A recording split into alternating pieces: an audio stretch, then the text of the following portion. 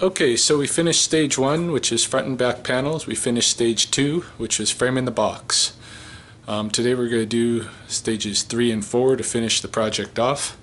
Stage 3 is give it a top.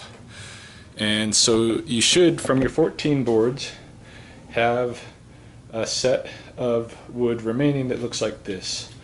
One 8-foot piece still remaining, one piece that's about 5 feet, a little bit more than 5 feet long, and several 34-inch pieces and 4 16-inch pieces. Alright, so you may also, what you may have is 2 8-footers, because I broke one, which is why I got a 36-inch and one that's almost 5 foot. So you should have, actually, if you didn't break one like me or have a faulty piece of wood, you should have 2 8-foot pieces, a bunch of 36 or 34-inch pieces, and four 16-inch pieces. So for framing the top, we don't need to cut anything. What we're going to do is we're going to take 4 of our 34-inch pieces and 4 of our 16-inch pieces, and those are the ones we're going to use for framing the top. Okay, giving it a top. So I brought out my 34 and 16-inch pieces. I put one 34 here. Just used about 3 screws. Then I put one 34 there and a 16. And a 16 here and a 34. Now on yours, you're going to also want to put a 34 there, depending on what kind of hinge that you have that you're going to use for your door. I happen to have hidden hinge, so I can't put my 34 there because I need to do something different here for my door apparatus. So at this point, if you get to this point and you have put in these pieces and put in another 34 right along here, then you're ready to staple your mesh onto the top. I'm going to have to merge my stage 3 with a little bit of stage 4.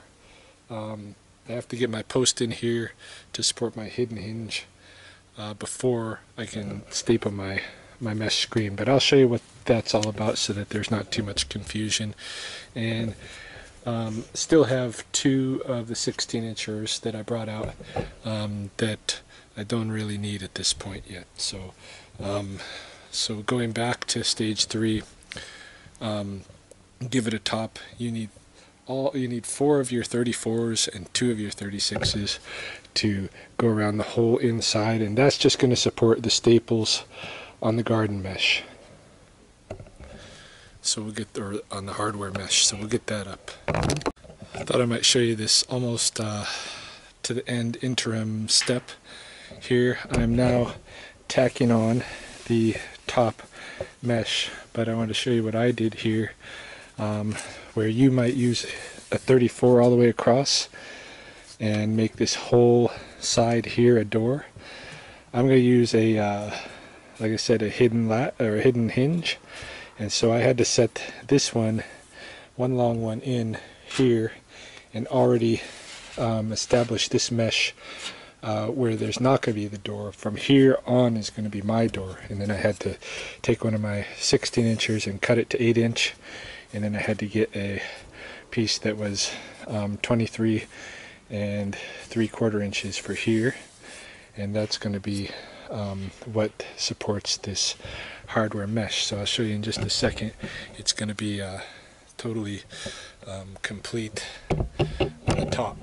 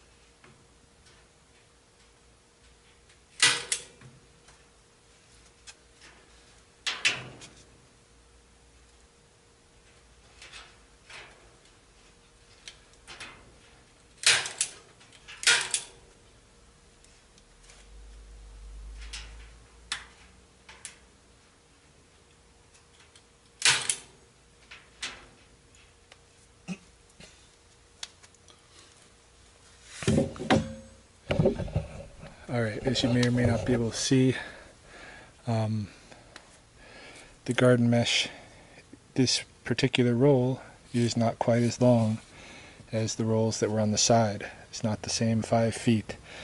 And this is the issue with the garden mesh, is that I'm seeing that it's not totally dependable in terms of length and everything. There's some variety. So I'm going to have to makeshift a fix on this end to hold this end down, and I will demonstrate what that fix looks like when it's done.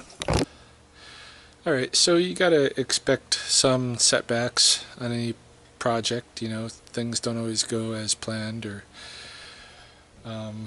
materials that you buy aren't sized right, or what have you.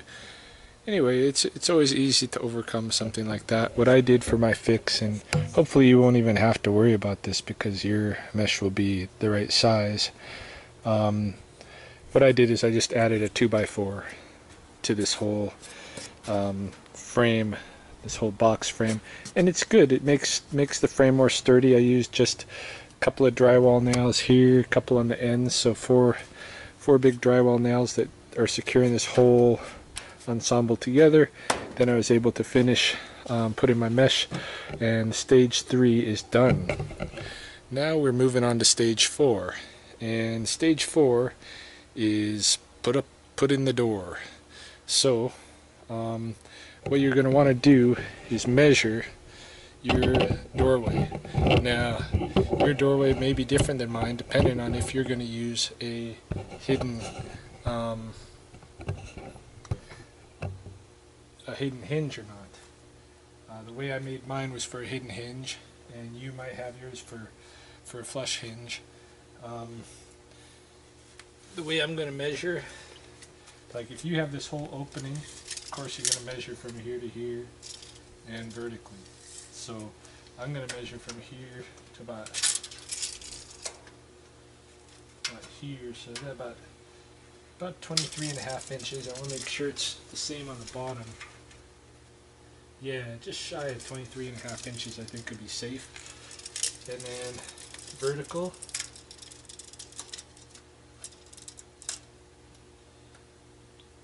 about 43.5.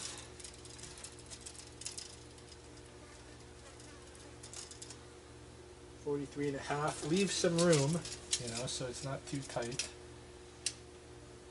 I'm going to do maybe 23.25 by 43.5 for my door.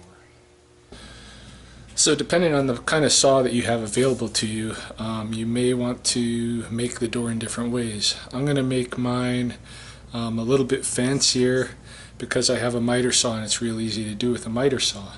So what I've done is take my 23.25 and measure it from here to here and cut 90 degrees. And same thing with my 43.5, 90 degrees. So when they meet up, they're going to be, nice and square, like so. And I'm going to cut some other pieces to go in here as to kind of hold it nicely in place. Probably put some screws here as well, but mainly these outside pieces across here are going to be the part that really stabilizes it. So yeah, if you got a miter saw available, do it that way. If you don't, then you got to compensate in your measurements for doing something, more like this, right? So take that into account in terms of preparing your door, and yeah, and just cut away.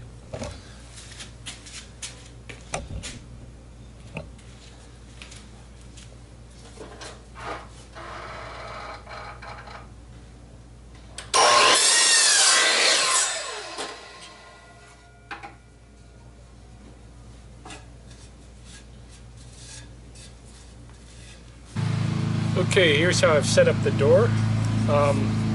Basically, what I did was put these little cross beams in, a couple of screws on each one, and then I'd screw the angles in, one for each angle. That fixed the door. Then I flipped it over and put in my hinge hardware already, so I know where it's laying in relation to the mesh. So it's not going to mess up the hinge if I put in the mesh on. So I put the hinge on first, and then cut out and tack down the mesh. Now this is going to be ready to hang. I'm just going to hang it by the hinge, fix the handle, fix the lock, and I'll show you what that looks like when it's done. And that will be, we'll be done with stage 4.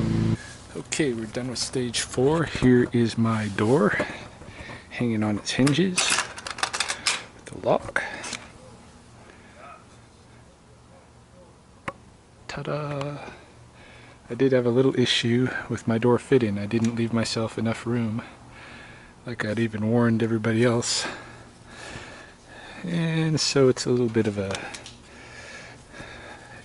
tool time tin kind of a project. My old woodshop teacher from high school, Mr. Clipful, would have got all on my case for not drawing up an exact plan with all the measurements and all that beforehand, but Clipful, I got her done, and I ain't missing a thumb.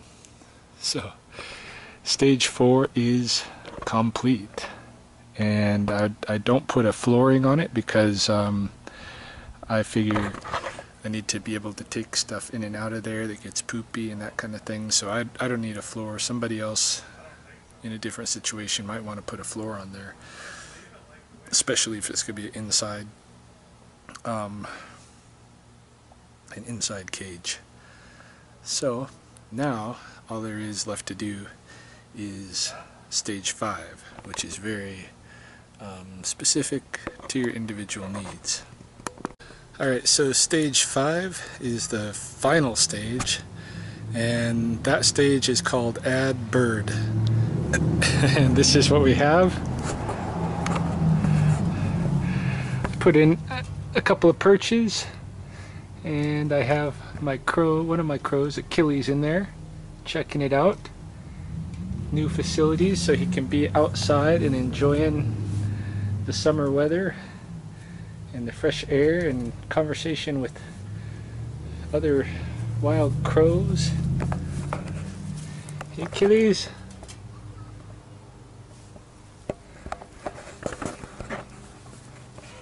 Yeah, so that's it.